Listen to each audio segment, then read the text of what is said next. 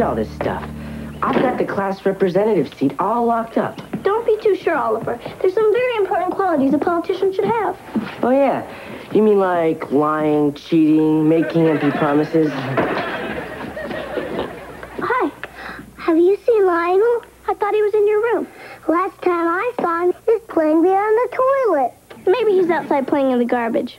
I hope not. It's trash day. I hope Lionel's had his shots. Nah, he's too little. Speaking of size, these should be bigger, with bolder colors, something more daring, yet not too self-conscious. Kelly, I'm running for class representative. I'm not fashion advisor. Trust me, I learned all about this stuff in current events. You have to leave the voters with something to remember you by.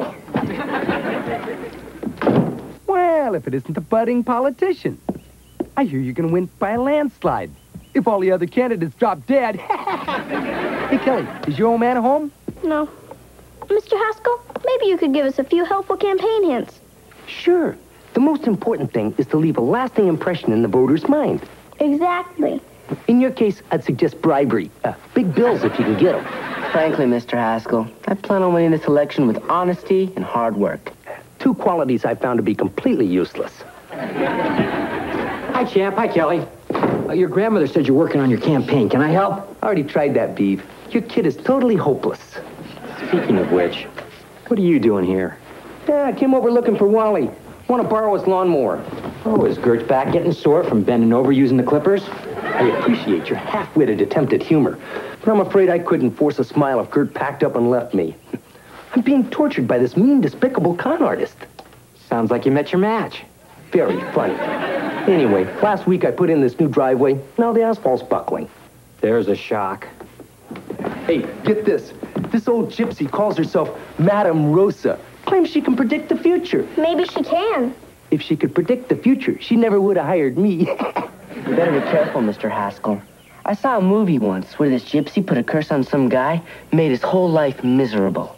I'm married. I got 2 kids. My life is already miserable. The broad can't touch me.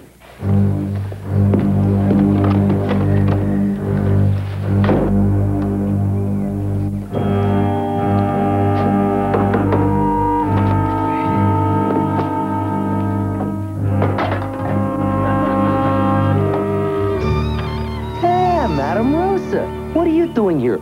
Did you lose your bat? I want the $1,200 you cheated me out of, or a curse will follow you all the days of your life. You must have met my kids. I tell you what, I'll give you $10 to turn them into stone. It's not wise to make fun of the forces of nature. Okay, then I'll just stick to you.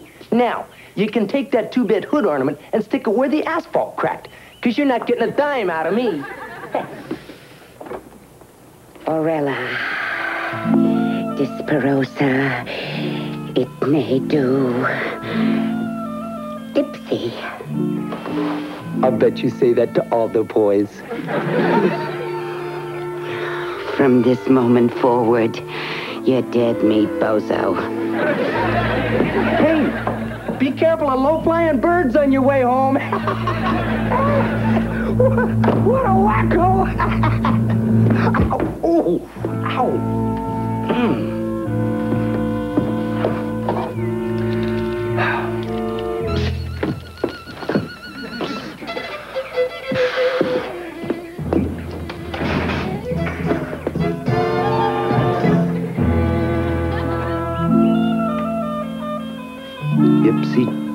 Dipsy what? My fellow classmates, if I'm elected as your class representative, you'll have your name personalized in day-glow red on your lockers. There will be written notices from any teacher before pop quizzes. How am I doing so far? Is it too early to concede? Oliver, I have always found that a nice, warm smile works wonders with voters. You mean like this? Get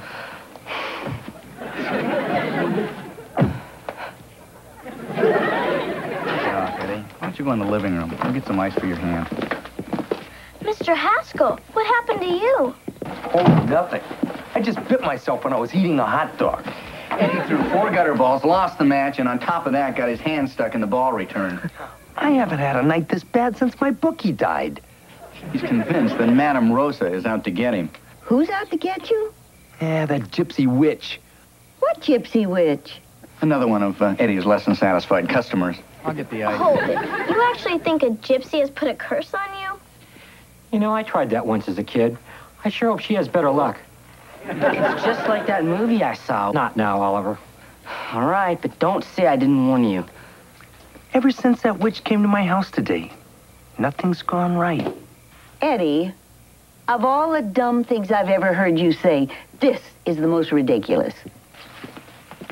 Listen, Eddie, a few strange things have happened to you, but that doesn't mean you're under some sort of a curse. You're being silly.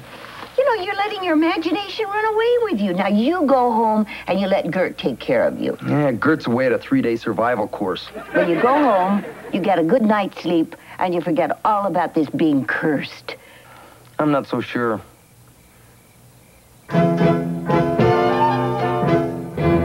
It's Madame Rosa. She sent an evil reptile to get me. Quick, get across. An exorcist. Get a hold of yourself, Eddie. Hey, there you are, Lionel. Kevin's been looking all over for you. How'd you get over here? Oh, that's Lionel. Don't worry, Mr. Haskell. He's harmless. Harmless, huh? Then why was he giving me that look? What look? This look. Oh, Eddie, everything that's happened to you has happened to Beaver any number of times. Oh, great. Now she's turning me into him. My life is over.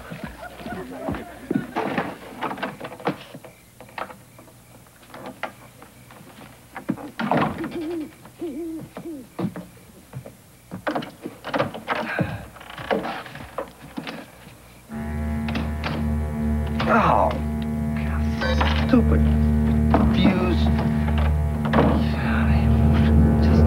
Ow! God, that hurts. There's matches here someplace. There.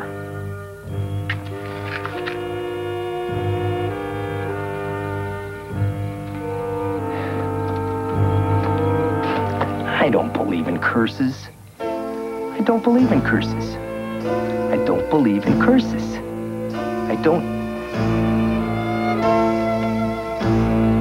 Huh?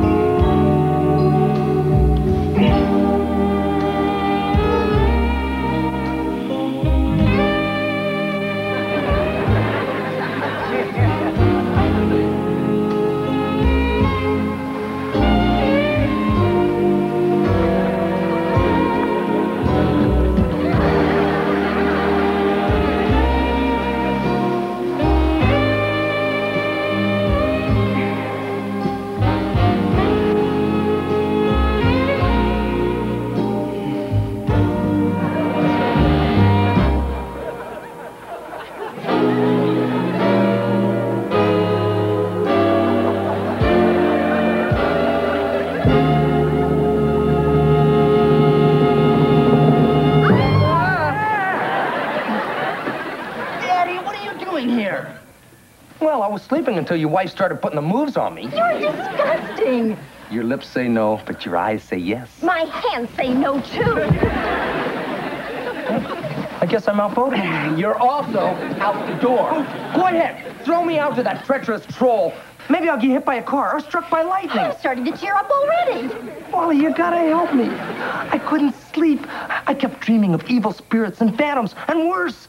Can't you see that Madame Rosa's condemned me? All right, Eddie, get hold of yourself.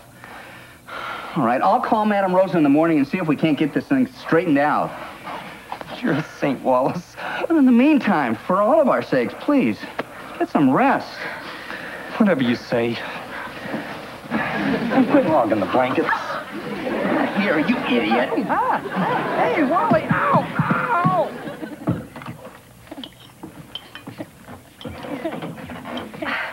Hurry up and finish, sweetie. Grandma's going to be here any minute. Dad, how come Mr. Haskell slept on the couch last night? Well, honey, Eddie had a bad night at home last night. All his lights went dim. That's what Mom always says about him. Hi. Oh, hi, Mom. Hi! Hi, Grandma! Hi, sweetheart. Are you ready to go to the amusement park? Of course! Can we go on the rides and spin around and make you throw up? Only twice. Bye, everyone. Come on. I gotta go, too. I promised Ollie I'd help him with his campaign speech. Bye, honey. Bye, Dad. Bye, Mom. Oh, hi, Eddie. How'd you sleep? Sleep? Who could sleep? All I could think about was a beast woman from Transylvania. Besides, that's the most uncomfortable couch I've ever been on. Well, look at the bright side. Most of the other couches you've been on have cost you $80 an hour. I gotta run. Bye, dear. Bye. What about breakfast? Not that her cooking is any good, but a condemned man is entitled to a final meal. Boy, she's a real beaut in the morning. Hey, did you talk to the Wicked Witch of the West yet? Yeah, I just got off the phone with her. She'll be here at 1 o'clock this afternoon. Bad move, Sam. Once she knows where you live, your life will never be the same. Look, Eddie, I want you to go home and get cleaned up. And when she gets here, you let me do all the talking. Now, that means no wisecracks and no insults. You warned me, Wallace. I'll be on my best behavior for the old battle axe. White bread. It figures. Just wish you'd done some paperwork on the job. Some receipts, anything. Hey, I can't save that junk forever. All right, now, look, just let me do all the talking. You won't even know that I'm here. I should be so lucky. Ah, you must be Madame Rosa. Thank you for coming. I'm Wally Cleaver, Mr. Haskell's friend. And attorney. But please, come in. Well, it is nice to meet you, Mr. Cleaver. I do hope we can resolve this quickly. Yes, I hope so, too. Please sit down. Thank you. Eddie?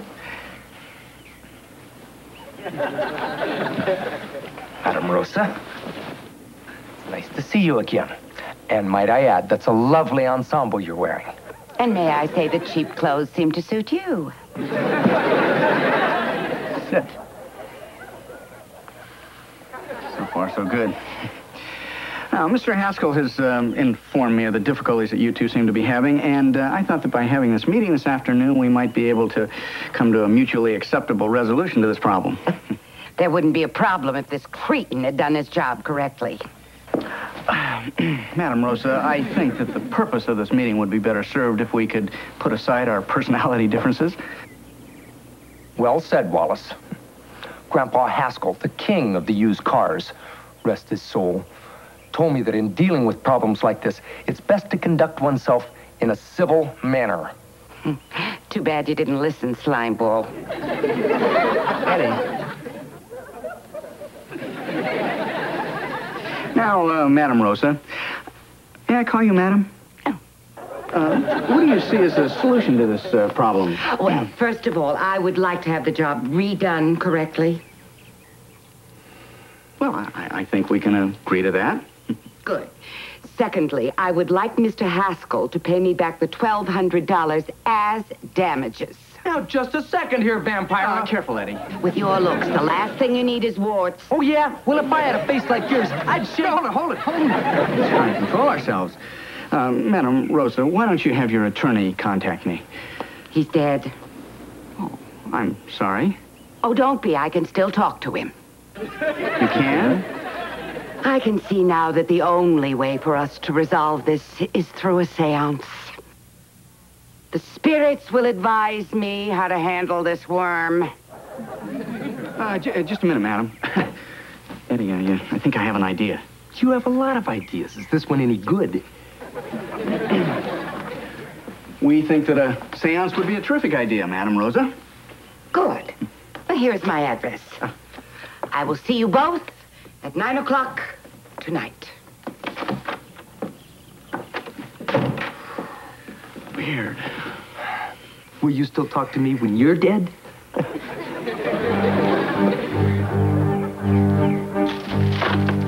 Good evening. I'm so glad you all could come. So that we may find an answer to this matter, we will be entering the world of the unknown.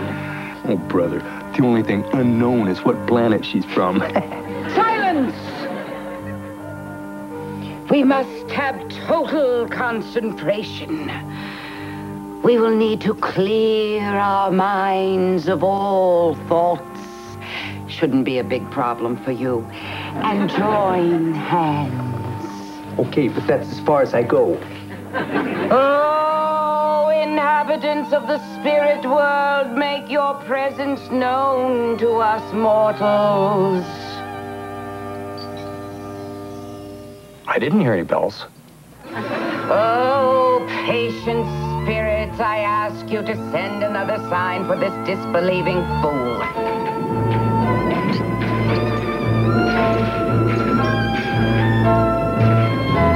Don't you pay your electric bill?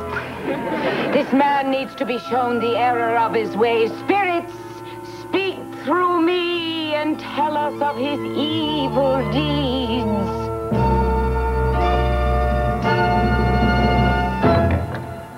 Oh, Eddie, I told you before, don't bring your dates to the used car lot.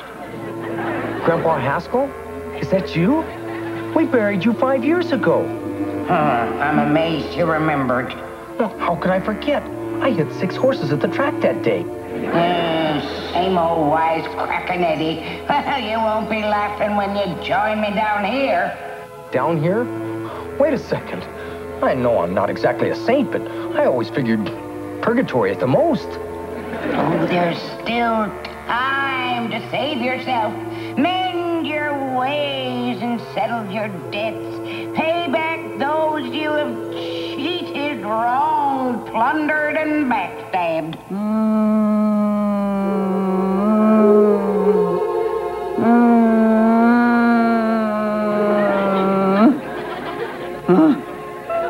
Edward Haskell, you put that back on the shelf. Oh, no. Georgia Dickerson. Who's Georgia Dickerson? You accused me of stealing from your grocery store when I was 12. That's right. And what did you do when I yelled at you? I burned your house down. Huh?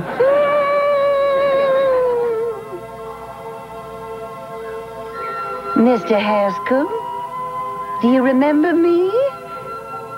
Vilma Peterson? I sued you for pouring inferior cement on my porch. I always wondered if you survived that shotgun blast. Shotgun blast? In the back.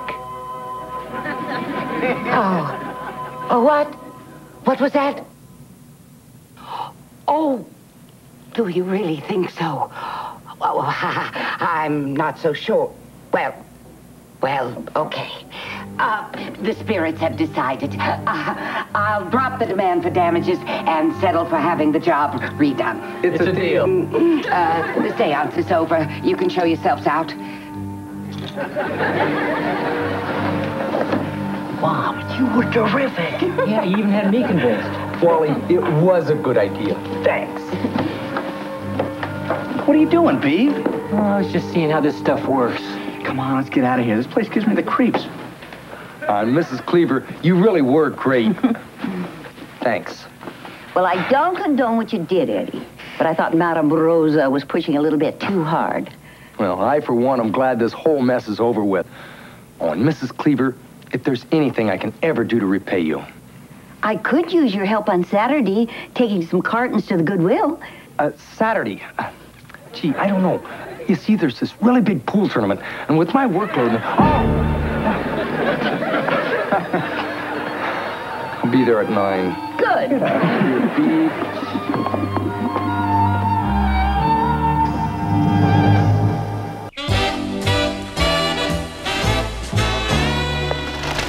There you are. I've been waiting for you. Why? Am I in trouble? Well, I don't think so. How'd the speech go? You want to hear it again? No, thanks. I think I know it by heart. How'd your classmates like it? Well, it was a little rough at first. But then I remembered what you said about smiling and everything, and I breezed right through it. Good for you. Think you'll win? I doubt it. Ricky Fenwick, my opponent, he's throwing a party at his house for the whole class with a band. Sometimes those big spenders are hard to beat. Well, that's okay. You know, I may not win the election, but Amy Thompson loved my smile, so we're going to Ricky's party together.